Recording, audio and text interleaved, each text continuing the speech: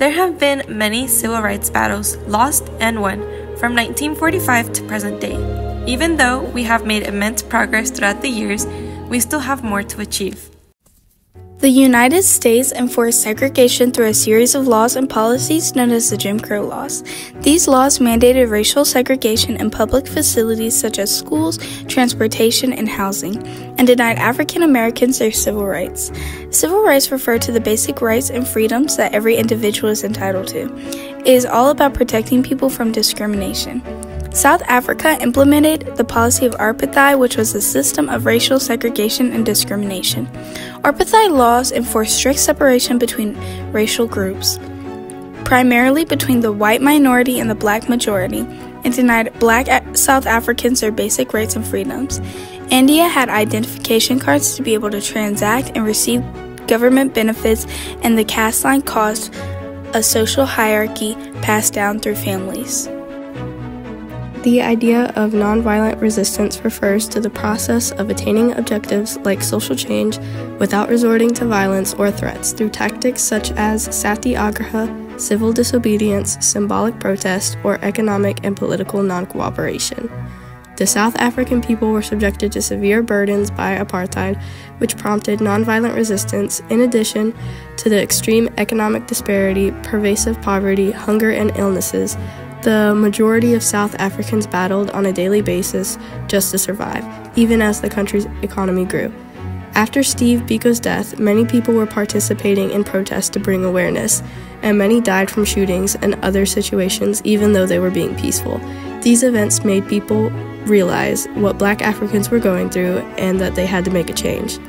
In the U.S., there were various kinds of nonviolent protests, including marches, sit-ins, bus boycotts, freedom rides, and large-scale gatherings.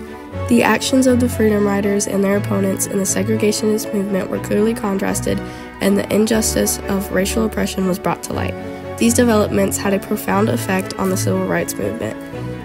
In India, more than 60,000 people were imprisoned as a result of the Gandhi's nonviolent resistance movement, which was one of his most notable and effective efforts against the British Raj. India's governmental changes, including Gandhi's nonviolent resistance, encouraged subsequent civil disobedience campaigns worldwide, which created a community with individual freedom, a democracy, and the rule of law work. This also contributed to the end of British rule in India. South Africa's governmental changes are the decision to abolish apartheid and the introduction of one major role, helping advance civil rights. These reforms eliminated the prohibition against mixed-race marriage, dissolved segregation, and ended the deportation of Black South Africans to tribal homelands. United States government changes were the Civil Rights Act of 1964 being passed, giving outlaws prejudice based on national origin, racial background, color, religion, or sexual orientation. Another was the Voting Rights Act of 1965, which prohibits racial discrimination in voting. Since 1945, the United States has come a long way in the civil rights industry. African Americans have gained many rights like the right to vote and the right to civil rights. For example, the rate of African American graduates has highly increased in the last 20 years. Just from 1982 to 1997, the number of Black graduates went from 140,000 to 400,000. We continue to advance civil rights and persevere towards not only African Americans having rights, but for all people of color and different races.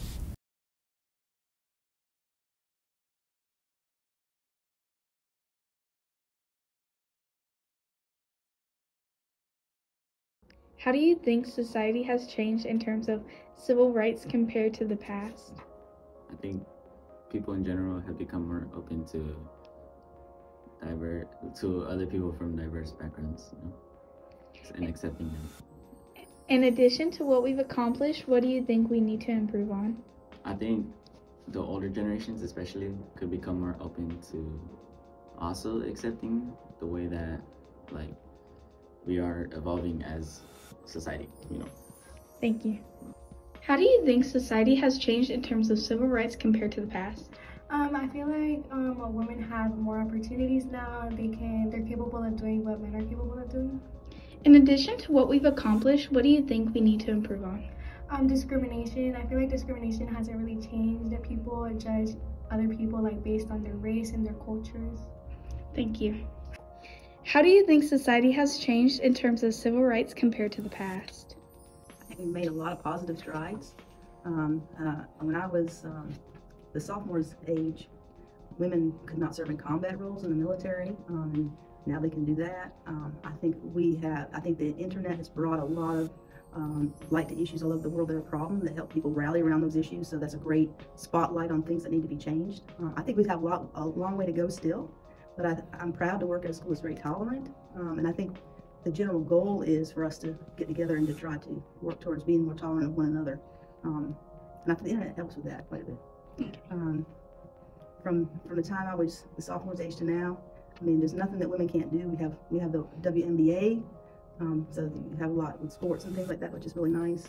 We've had Native Americans go into space. Hispanics have made lots of strides in science and things like that. So I think we've done a lot, and I hope we keep on working towards the goal of being tolerant and understanding one another. Thank you.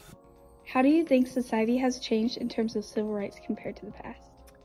I think we've done a lot of good over the years, especially since the 60s, whereas, like my parents and my grandparents grew up in an age where there were a lot less rights for a lot of groups of different people, and so we've worked over the years, over the last 80, 60, 70 years to make strides for our different groups who are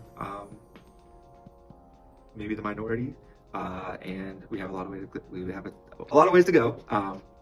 I think, as Darcy said too, I think that with the rise of the internet and social media, it has brought light to a lot of issues that people go through on a daily basis that maybe was not seen or heard of prior, and so I think that's a good thing. It lets us shed some light on some issues and then hopefully correct those issues. So yeah, I think we've done a lot, but we do have some ways to go still. In addition to what we've accomplished, what do you think we need to improve on? I think more and more we need to work on civil rights for, I believe, the lower economic groups. There's a lot of things that disproportionately impact poor, and if we can fix those problems, then that helps fix a lot of other problems, especially with housing prices and homelessness on the rise. If we can give resources to those people, then it's going to make a domino effect and help out everybody else. Yeah. Save taxes too, which everybody loves. Yeah. Thank you.